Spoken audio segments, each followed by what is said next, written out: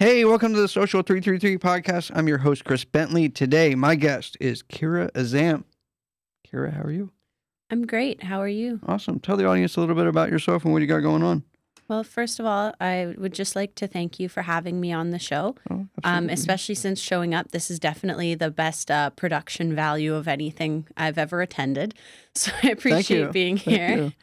And yeah, a bit about myself. I am a software developer from Canada, and I own a ticketing company that does any kind of ticketed software that you'd need.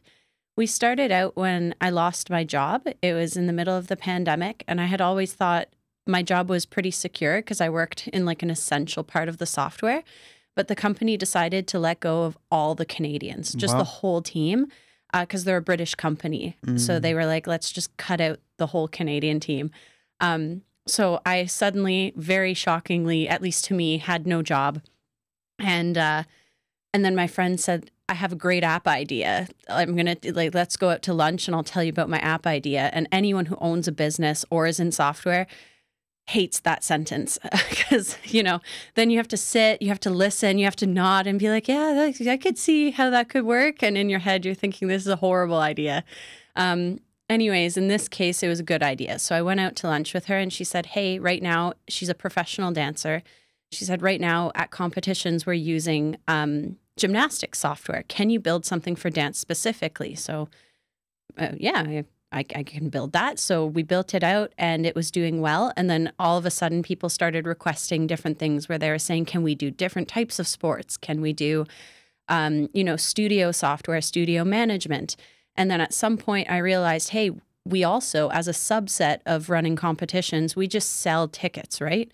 So I'm like, why not throw that out there as a competitor to bigger ticketing companies like Eventbrite and just make it dirt cheap because I already built it. Yeah, kind of like a here you go world. It don't care too much if we make money off of that. And it's more just to give people an alternative. And then here I am. So we have a team of 100% developers. We have no marketing, no sales, and we rely entirely on like word of mouth, and we do attend a few like sports conventions, things like that. It's really, really interesting. So Eventist, the name of your company, I was just kind of thinking, so I was in venture capital and like I'd hear a lot of those pitches and it would be like, yeah, I got this great idea. Like we're going to make like hair ties or hair clips. And I would be like, cool. Or I go to a networking event and like somebody would be like, yeah, like what do you do? And they'd be like, oh, like I do hair clips. I saw hair clips. And I'd be like, oh, cool. Like a hair clip. I need a hair clip, right? So like, I mean, like I'm obviously talking to the wrong person. But this is really cool. A really great idea. So you have the company and like one of the direct competitors is obviously Eventbrite, right? So obviously they charge a certain amount of money because I've used them before for networking events. Yeah. And then you guys are like kind of like, okay, well, this is a less fee kind of situation. Yeah, like if you think about Eventbrite as a concept, all they really do is sell a ticket and then you show up at the door with your ticket and they have ticket scanning. That's really, they do have a couple other things, but for the bulk of it, that's what they do. And they charge like 5% plus additional fees on top of that, like flat fees. So in Canada, it's $2 Canadian. So we just charge a flat fee of 25 cents Canadian per ticket sold, no percentage. Wow. So you can have a $300 concert ticket and it's 25 cents. Wow. And that's the portion of the business that, again, doesn't really make money, but I guess you could say it's altruistic. Like I go to sleep feeling like, hey, at least we're not scamming people. Right, ripping people off, right? Yeah. So what's the other parts of the business? Like the other parts are the competition stuff. Okay. So that is the stuff that does make money. So if you think about even like my little sister's much younger than I am. And I would go to her soccer competitions recently and they would just have a schedule posted like on a board somewhere, like paper printed out. And that was their system. So a lot of these sports just have no scheduling systems. They have nothing to do it. So that's why we built a really versatile platform so that people can go and run their sports online. So you buy a ticket, you get a copy of your schedule. Everyone can see the live scorings. The referees can put in scores. So it started in dance, but we kind of expanded horizontally into other sports as people request. So if someone says, hey, can you build us a rule set for this new sport? We'll build it out. And if you'd like, I'll train. If it's a solo sport, I'll practice, and if it's within budget, I'll come to the competition and compete and place last. And I've been doing that for a couple different sports. So in November, I'm going to be at the National Arm Wrestling Competition in Canada, Really? and I'm going to hopefully not break an arm. That's the goal. So like underwater basket weaving. So this is really interesting. So when I played high school football, believe it or not, I actually did. I played left bench, right? But in all seriousness, like when I did play, it would be like coach would be like, hey, we're playing tomorrow night at 5:00. Be here at 4 to we have to do whatever and then get prepared and sit in the locker room, and then we have different meetings and stuff, and then we play ball or we go out and run on the field and stretch and run back in. It was like a whole production, but we'd start at 5, and it would always be like a computer sheet, or it could just be like a printout, and then it'd be like, here you go, like show up at 5. So now it's gotten to be a little more, obviously more organized than what it was when I would play football. Like people actually knew like to show up, because I didn't know to show up unless they told me, or I don't know how other people knew to show up outside of like the people that showed up for friends and family kind of deal. So how is that now like changed with a lot of the stuff that you've kind of integrated? People can buy tickets, or like they can see the schedule, and you said there's like points and stuff too, so they can go online and kind of see what's going on and follow the action. Yeah, so there is a live portal where people can see like stats as they happen live, and obviously that exists in football for like major leagues, right? You can watch it on TV and see the scores live, so they obviously have some kind of software there. But for smaller leagues, like regular groups and leagues, like what is it called, like local sports, that like you said, it's all pen and paper right now. Even the refs, they still use carbon paper. Wow. Yeah, and then they bring a carbon paper. They give one sheet to one team, one sheet to the other team, and then the third sheet they give to the league. So they're really kind of stuck in the past. So the idea is here, you sign up, you build a competition, you assign referees, everyone gets a copy of where they need to be when, and then you have the live stuff. So even if your schedule's behind schedule, all of your participants can see that. So it's just, kind of moving it to the present day. Yeah. Inside my mind, I'm kind of thinking about ticket scalping. Like, I'm sure there's a way, or somebody that's probably like interested, we have entrepreneurs, small business owners that watch a show that is thinking to themselves like, hey, look, like I can go out and buy, probably wouldn't even say the names, but let's say Mavs tickets or whatever, buy blocks of it, turn around and flip them on your site, not have to pay the huge fee that I would pay if I was doing like where do they go for to buy used things now? Not Ticket. Well, you can go on Ticketmaster, but you can go on other ones now where they have like sports events and stuff and concerts. Like that would be like a really big. I'm just thinking because I like to make money. A really big way of like expanding your business is by doing that. We have actually protections against that. Really? Yeah. Okay. So if you resell, you can only resell it at the same price you bought it for.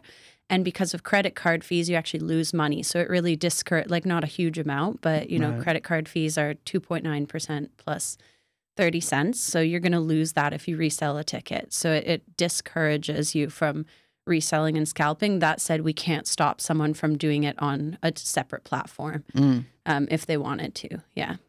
That's really interesting. I would not be surprised if I talk to you in the next couple of years and you're like, I sold it to like a company that does something like that. Because I could see somebody coming in with a lot of money and being like, you know what, this is a great idea.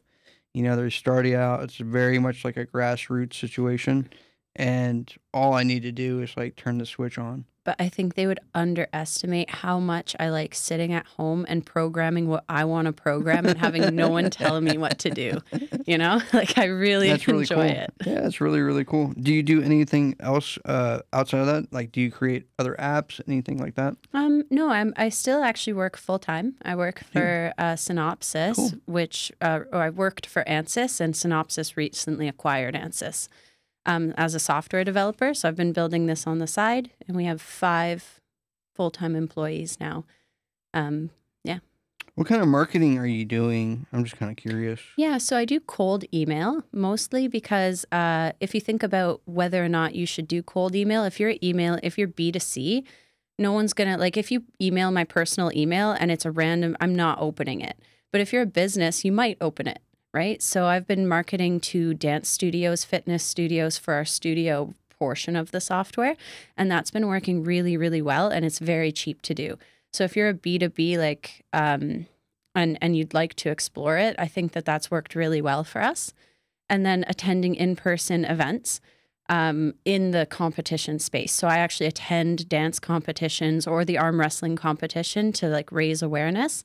And then I figure if I'm there anyways, that's where I said, okay, well, I might as well compete and like train, because then I can post it on Instagram. Do you do that? Do you do the following? Like, do you be like, hey, like I just knocked out my first day of jiu-jitsu and like, this is great, and like kind of do like a progress? Exactly. So I post my progress at these new sports, and like I wouldn't say I'm super athletic. I rock climb like on my own. Oh, cool. So I'm not super weak, but by no means am I an athlete. Arm wrestling champion? No, we'll see.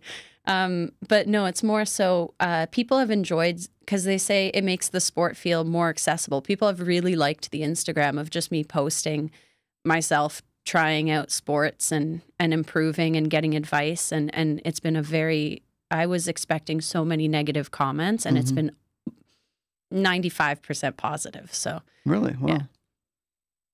Yeah. Talk to me about, because I was just thinking about this too. I used to do jiu-jitsu, and what would happen is they'd have a trainer come in from like Brazil, and then they'd be like, hey, we're having so-and-so come in. Like, it's open mat with the trainer flying in and stuff.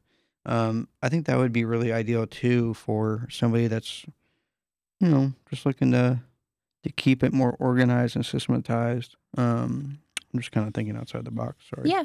You mean I'm an entrepreneur? From a software perspective? Yeah. I was like, yeah. So our software does that. So we have like, you can have multi-week sessions. So if you think about like an art class, if you show up on week 8 of an art class, you're going to be lost. Everyone else will have a finished painting and you'll have a blank canvas. So we have those, and then you can mix and match it with one-time workshops, or if you're like a yoga studio and you just have drop-in sessions, memberships. So we have that already in there. So you could have like, open mat with so-and-so, here's the price for like a one-time session. I can see it for like a lot of like independents too, like, or like a lot of startups for entrepreneurs, like somebody that's doing like a wine and paint kind of deal, and they have like an event. And bookings. So you can put in your availability. So you can do private lessons if you're like a fitness coach all in one place. It took us, between myself and the other main developer, it took us about a year to build out the calendar from scratch to get it to do all those stuff, like all those things simultaneously, all those different types of bookings, and not have scheduling bugs. Although we do still have scheduling bugs. So, Do you, is it just yourself, or do you have other programmers, or? Yeah, so there's myself, and then there's the other developer who owns 49% of the company. His name's Dan. Cool. And then we have 3 full-time employees. Wow. Yeah. All development. Where do you kind of see your company in the next couple of years? Or where do you want it to go? If we could take over ticketing as a whole, that'd be great. That's like the grand vision, because I always like the idea, especially since the pandemic, people need human connection, and events bring people together. Sports bring people together. All these ticketed things bring people together. So I would like to make it easy for everyone to kind of run stuff. If you have a dream or a passion, or you want to run a wine night, you should be able to do it, and it shouldn't cost a ton. So hopefully we can make that a reality.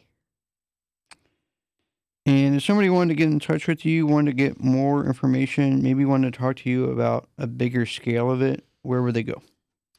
You'd go to eventus.ca, so www.eventus.ca, or you can reach out to us on Instagram. It's also eventus.ca on Instagram. Awesome. Well, I appreciate you coming in. Oh, thank you for having me. I learned a lot. Yeah, that's really cool.